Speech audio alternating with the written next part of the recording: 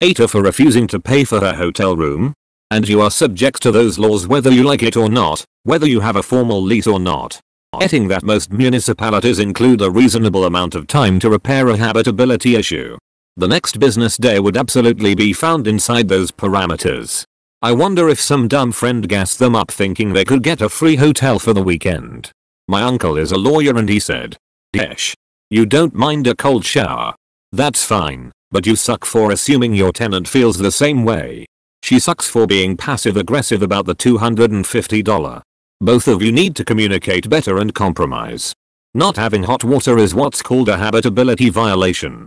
In my state the landlord would owe the tenant a discount in the form of prorated rent.